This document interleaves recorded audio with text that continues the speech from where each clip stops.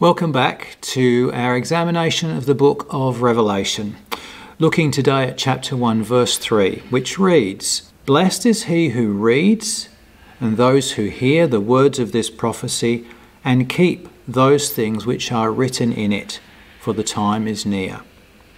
The question that strikes me reading this verse is that if prophecy is all about predicting the future, how does one keep future events? Look, I'll focus in on two words in this verse. The first is the word which is translated as keep. Can also mean observe. So for example, have a look at these passages in the Gospel of Matthew in chapter 19, where Jesus says, "Why do you call me good? No one is good but one, that is God. But if you want to enter into life, keep the commandments." It's also interesting to note that the word is translated as guard, for example, at Jesus' tomb in Matthew chapter 28.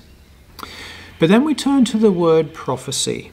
Now, most often we think of this word as meaning the ability to predict the future, but there's more to the biblical word prophecy than that. So the lexicon gives us this definition: the gift of communicating and enforcing revealed truth. There are two parts to prophecy. There is foretelling, that is the prediction of the future, and then there is forthtelling, that is to share or tell the will of God. Now, a great example of that is in the Old Testament, the prophet Nathan. Nathan is particularly active during the reign of King David, and he is active in a couple of different ways. He seems to act as a consultant for David in many ways. So David has this desire to build a temple for the Lord, and he goes and he talks to Nathan, who then talks to the Lord and brings back the answer. Nathan also acts as a kind of a voice of conscience.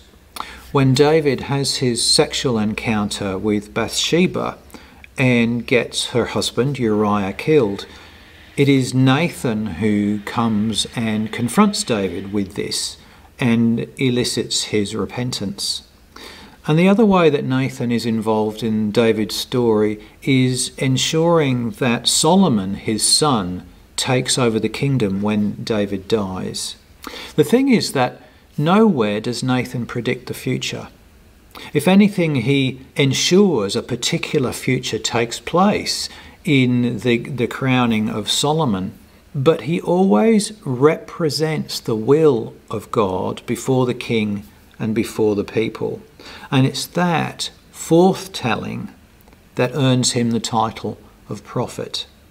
So when we come then back to the book of Revelation, how is the will of God represented in this book in a way that we might keep or observe it? There's certainly not much here in the way of commands or physical things to do. There have been so many attempts through Christian history to read current events as though they are somehow predicted by the book of Revelation, especially events that are difficult or troubling. And the implication has always been that we are then able to predict what's about to happen next. But we've always been wrong. And so I think it's safe to say that the book of Revelation does not predict physical world events. You know, if there's one constant through life, it is change. And sometimes that is upheaval and chaos. So I think if we are to keep anything, it's simply to hold on to the life that Jesus recommends, which is the life of love to the Lord and love to the neighbour. And especially at those times when external circumstances seem to drive us in a different direction.